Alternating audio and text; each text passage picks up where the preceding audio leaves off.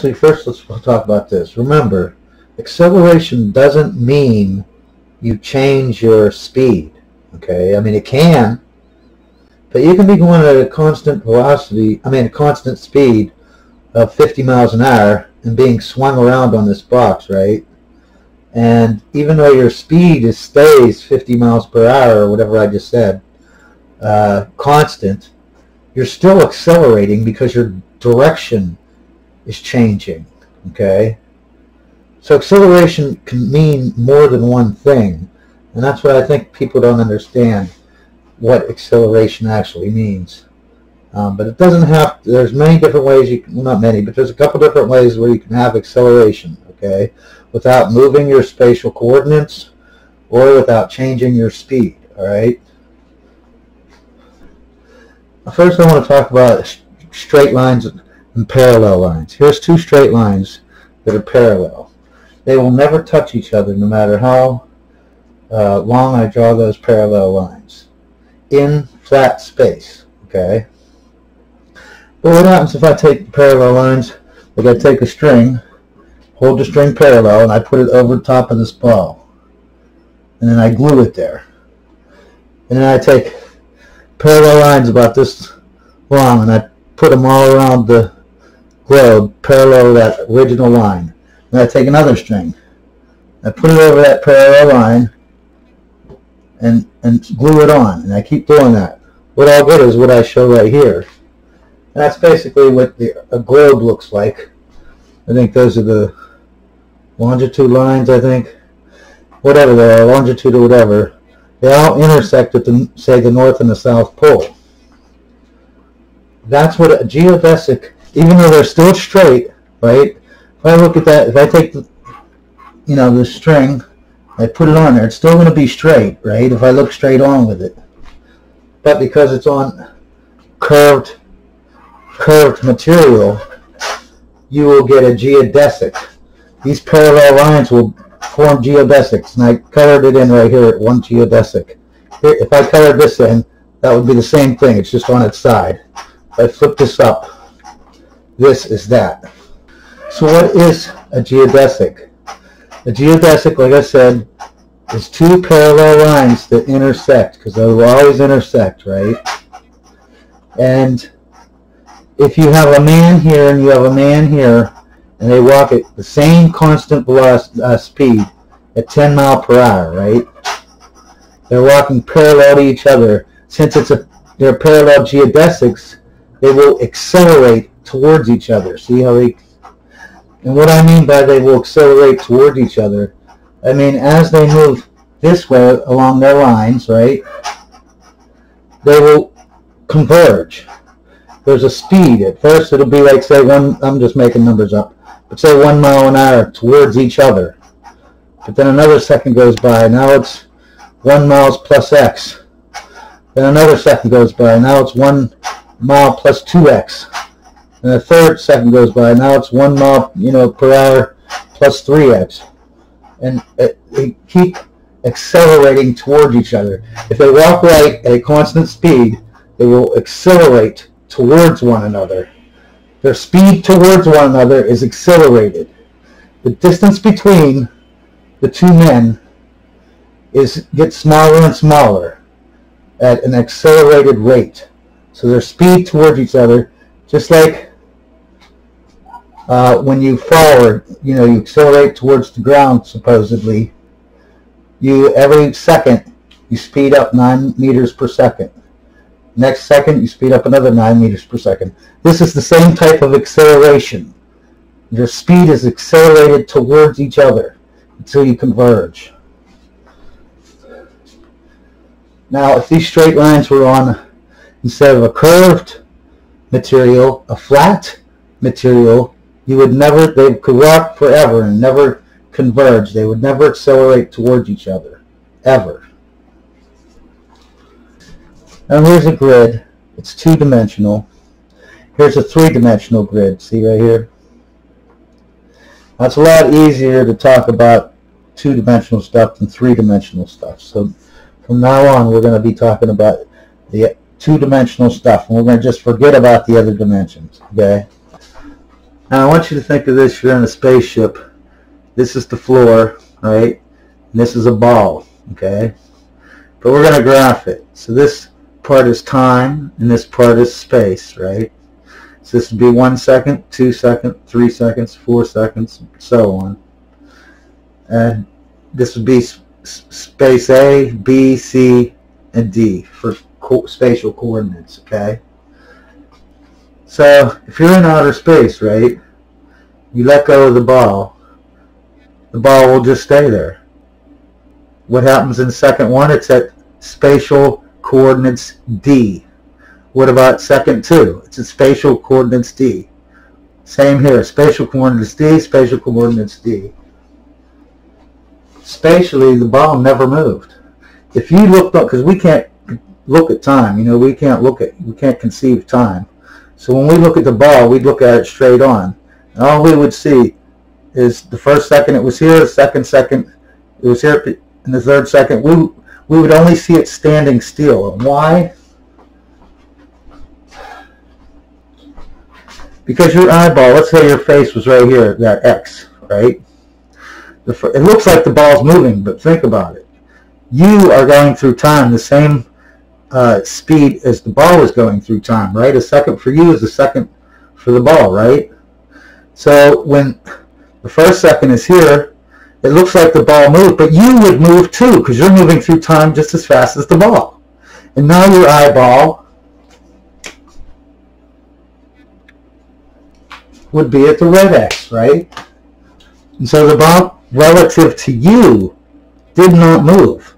It's still an inch in front of your face or whatever, you know what I mean? And then the third second happens, the ball doesn't move. It stays in spatial coordinates, but so do you.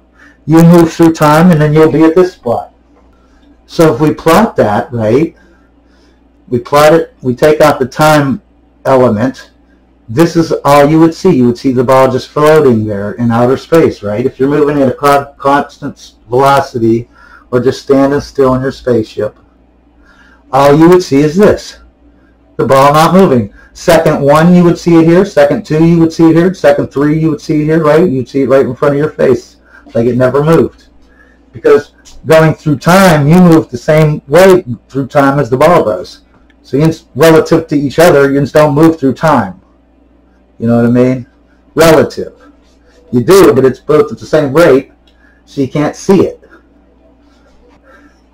Just like if this tube, right, this pipe, if you were looking at it down this way, and the ball was moving through that pipe, you wouldn't see the whole pipe. You would just see it. You would just see the end part, the ball part. So that's flat space-time. That's the way things should happen. Why don't things do that on Earth? Why don't it float on Earth?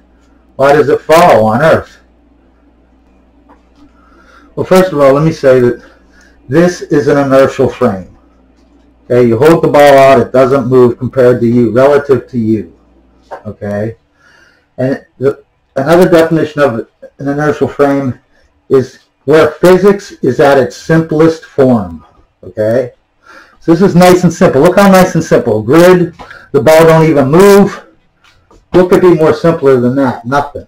Okay, now let's move to an accelerated frame of reference, meaning the Earth. Okay, now here's your grid. Why does it look different? It doesn't look the same as this. Okay, because this is now, instead of, you know, you're standing on your spaceship, you're standing on Earth. This is Earth, okay? And this is your same time axis and your space axis. Remember the other two spatial dimensions, they just stay constant. We assume they stay constant, so that's why we don't have to worry about them in either example, okay? They stay the same. They never move. So now we can see that the space-time has been, or the spatial dimension has been warped. Right? Look at that. Why? Because mass warps space. Okay? And so now your grid is no longer flat space-time. It's curved flat. It's curved space-time. Okay? But I want you to look. The ball, the first second is here, second, third second, fourth second. Okay? Now I want you to see, if your eye was looking at it like that, right? what would you see? Because you can't see the time dimension, right? Because your eye is going to be a foot in front of it here. It's going to be a foot in front of it here, foot in front of it here. You know what I mean? You move through time just like the ball does, okay? So what would you perceive if you took the time dimension out?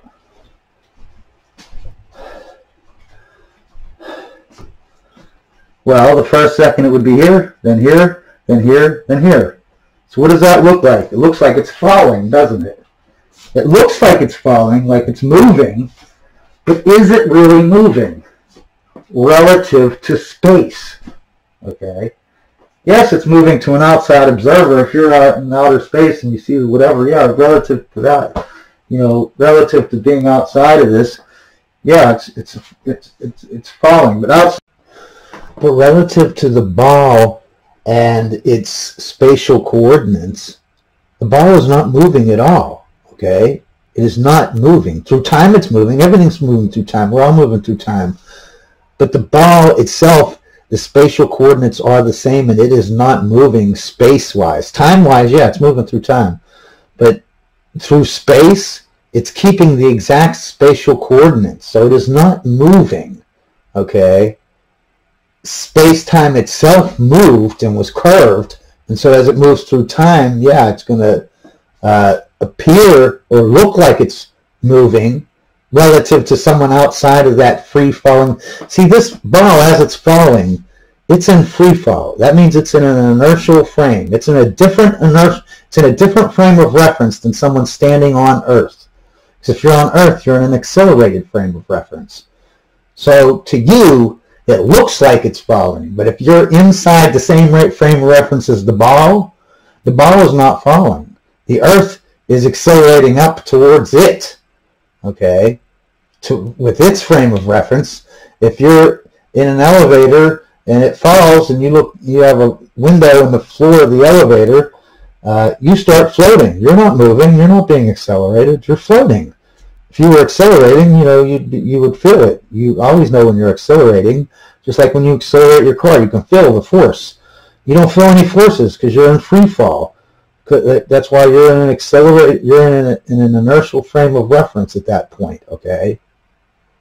But the ball relative to space itself, it's keeping the same coordinates. It's always at coordinate D, spatial coordinate D, the entire time in my example. It never moved. Okay, so you would say this is falling, but I want you to think about it. What is and we don't have to care about the other two spatial coordinates that we're not mapping here, because we know they don't change. They're always the same. But what is the spatial coordinates in the first second? It's a D.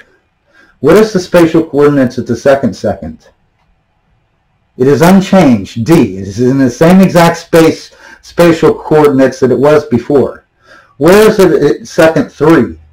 It is at D. The same exact spatial coordinates it was at before. Where is it at here in the fourth second? It's at D. Again, the same exact. You can see it through space it didn't move at all. Through time it moved. And you can say it moved through space, but space also moved. Space was curved down. Space didn't actually fall. The ball didn't actually fall. Space is just curved, and as the ball traveled through time, instead of it staying in the same position relative to the floor or Earth or spaceship, it appeared to be moving downward, but it wasn't moving. It was just standing still. Space-time was warped. It just followed that path through time. As it was sitting in the same spot, and it travels through time, but as it traveled through time, time was warped. I mean, space was warped. So it moved down to here. But relative to space itself, the coordinates is the same. It didn't move. It's a D here. It's a D spatial coordinates here. It's a D spatial coordinates here, and etc. So as the ball moves through time, it keeps the same spatial coordinates. It does not fall. Okay. So relative to space, the ball does not move. Okay. It stays in the same spatial coordinates. But space is curved towards the center of the Earth. And since we cannot see the time dimension the ball appears